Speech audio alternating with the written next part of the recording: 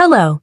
Today, we delve into a topic that often sparks curiosity and debate: the age at which men and women should consider stopping sexual activity.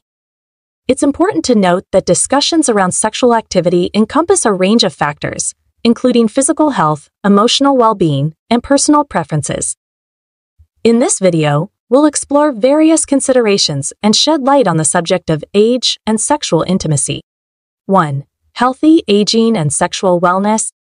As individuals age, it's natural for the body to undergo changes that can affect sexual function and desire. However, there is no universally fixed age at which individuals should stop having sex.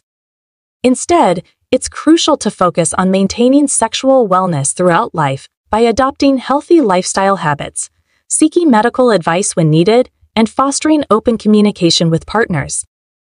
2. Physical health and sexual activity. Physical health plays a significant role in sexual well-being. Chronic health conditions such as cardiovascular disease, diabetes, or arthritis may impact sexual function. However, with appropriate medical management and support, many individuals can continue to engage in sexual activity well into their later years. Regular exercise, a balanced diet, and routine medical checkups can help maintain overall health and sexual vitality. 3. Emotional and psychological aspects. Sexual intimacy is not solely about physical pleasure, but also encompasses emotional and psychological connections. As individuals age, emotional closeness, trust, and intimacy often become increasingly important. Building and nurturing these aspects can contribute to a satisfying sexual life, regardless of age. Open communication and understanding between partners are crucial in addressing any concerns or changes that may arise. 4. Personal preferences and consent. Consent is a cornerstone of healthy sexual relationships at any age.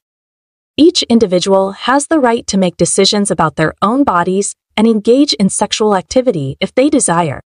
Age should not be the sole determining factor in deciding when sexual activity should cease. Rather, it should be based on personal preferences, comfort levels, and mutual agreement between consenting adults.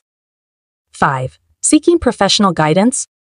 If concerns or challenges arise related to sexual health or intimacy, seeking professional guidance can be beneficial.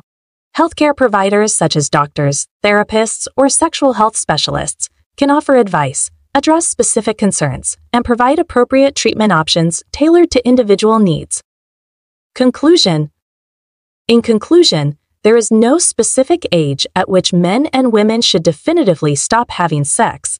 Sexual activity is a personal and individual choice that depends on various factors, including physical health, emotional well-being, and personal preferences. Maintaining open communication with partners, adopting healthy lifestyle habits, and seeking professional guidance when needed can contribute to a satisfying and fulfilling sexual life throughout the aging process.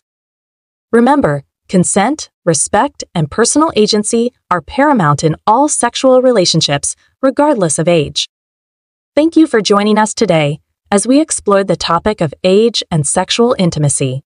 Remember, sexual wellness is a personal journey that evolves throughout life. By prioritizing open communication, maintaining physical health, and embracing personal preferences, we can continue to foster fulfilling and satisfying sexual relationships at any age. If you found this video informative, don't forget to give it a thumbs up and subscribe to our channel for more thought-provoking content. And as always, we encourage you to share your thoughts and experiences in the comments section below.